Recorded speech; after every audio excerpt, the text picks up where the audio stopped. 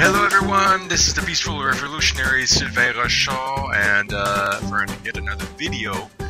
This time I'm doing maybe a final update on the Keshe technologies, the MagRav system, the reactor. We'll see. It could be the last one. TBD. What has happened is that one of my favorite YouTubers, who's a very great engineer, he does lots of videos. He's been doing it for a long time, kind of debunking lots of technologies and doing some really cool reconstructions and whatnot. So ZeroFossilFuel, I'm going to put his link down in the description. He's been contacted by a small group of fairly competent individuals in Sweden about the Keshe technologies, because they in Sweden have received a reactor, and like the blue reactor, they received it on January 8th, I believe is the exact date. And we haven't received any reactor yet, even though, as you know, we've ordered them in early October, but they've received them in Sweden. So I was really excited, seeing this, because the heck, I mean, that means there's actually been shipping, which I had doubts on. So that's good, and somebody's been actually playing around with them. The actual devices that were done by the Keshe Foundation and shipped out, so they should be the right setup. And that's something that we wanted to do over here, but we haven't received them yet. So what I've been doing, I've been kind of keeping watch from the ZeroFossilFuel YouTube. So he's gotten permission to take the videos, which are raw videos from the Swedish guys. The Swedish guys don't put these things on YouTube, but the ZeroFossilFuel, we got permission to publish the Swedish videos. And don't worry, they are in English. And I put all the links down there with the 4 videos that were put up by ZeroFossilFuel so far. And it's dated, the last test from the Swedish team was done on January 27th on following the process. And what's really cool, and ZeroFossilFuel also agrees, the guys, they got the device, they're following the instruction on how to condition their circuit as well as they could. And also, they've exposed the wires around the reactor, because, as you know, part of the conditioning means that the wires and the whole system around should start getting nano-coated. So you should see oxidation after a little bit. And they've been following the process of non-resistive loads, and then reported pretty well. And they've been plugging things in the right way. They're really methodical. So really following a process around that reactor, which makes me really happy, because we want to get valid results. And that means you have to follow the instructions, and you have to start with a reactor that's supposed to work from the get-go. Which one, it is more likely that it's going to work if it comes from the package than from something that you may build on your own. As you know, Keshe has been complaining that people don't do it right.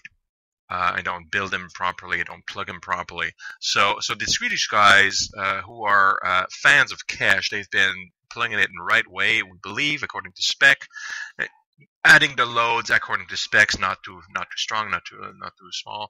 They've been adding now at this point, as of the January 27th, they've added permanent resistive loads, and they've been capturing the right data. Again, they've been capturing wattage.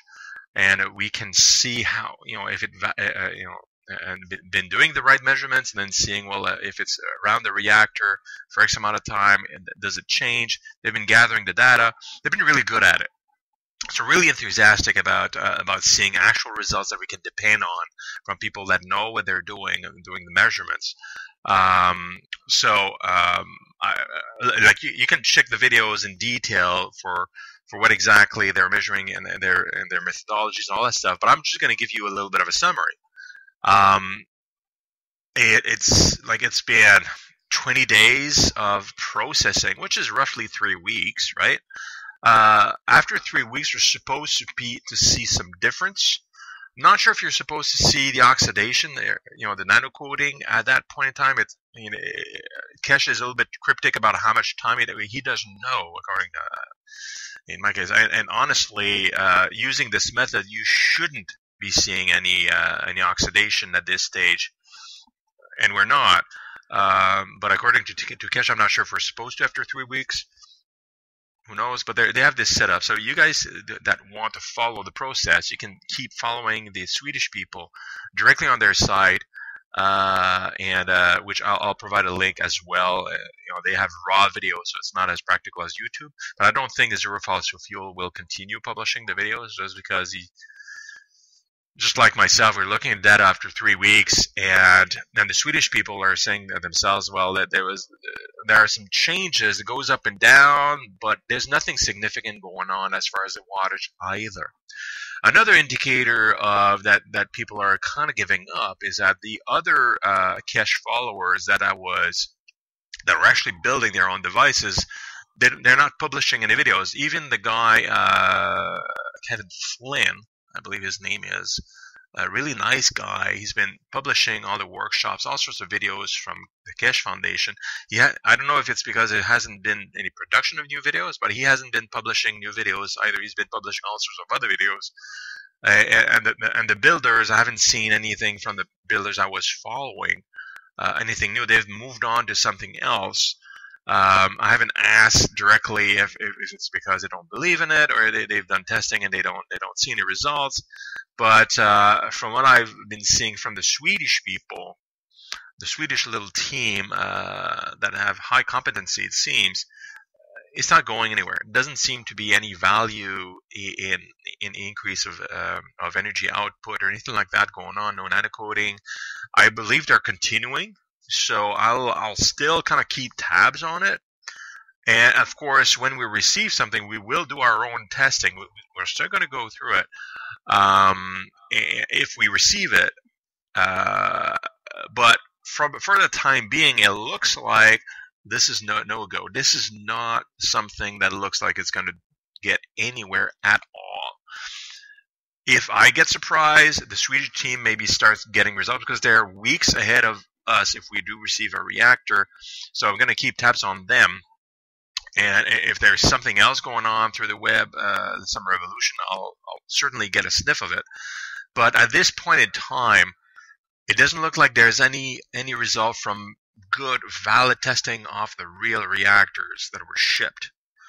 And it seems like a lot of abandonment from the circle I created to kind of validate it all. Like they don't even publish any more videos and whatnot. So anyway, so again, keep an eye on it, but it doesn't look so good for those of you who are fans. And according to real science and the current scientific way of looking at things, it was not supposed to work unless it was something completely different from what we know as far as science. But using valid testing methodology, we don't see any results. So if there's no results, it means that the premise and the new science that is supposed to be revolutionary doesn't seem to be in existence. Doesn't seem to exist. So 3 weeks, I assume, is a little bit too early to formally put the nails in the coffin, but I'm going to start just by putting one for now, so it can pivot out and we can still get the body out. But it doesn't look so good. Anyway, I just wanted to give you guys that update and give you the link so you can do your own checking. Because it's important to follow a process when you look at new technology. Yeah,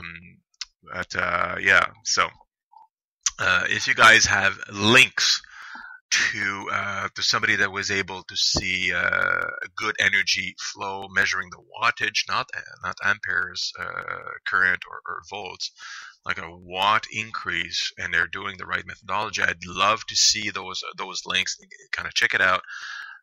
Sometimes you never know. Maybe the Swedish team isn't doing things properly, and there's something I don't really see. So please help me in validating this tech if it is if it means to be validated. All right. So in the meantime, there's a whole bunch of other stuff going on. As far as energy generation, not generation, making energy. Basically, it's conversion of energy. I've been in contact with some pretty cool stuff that should change the world in solar. I just can't talk about it just now because I'm under NDA. But there is solar harvesting technologies that are coming out of research that are actually really, really exciting, and based on off of real science and research at real universities, and with real people that are doing, non-convoluted descriptions and research and getting real good data that, we don't need 91 workshops to get through, or 50 hours of videos. All right, sorry, I needed to be a little bit sarcastic. But yeah, so once I can tell you guys something about that, I will.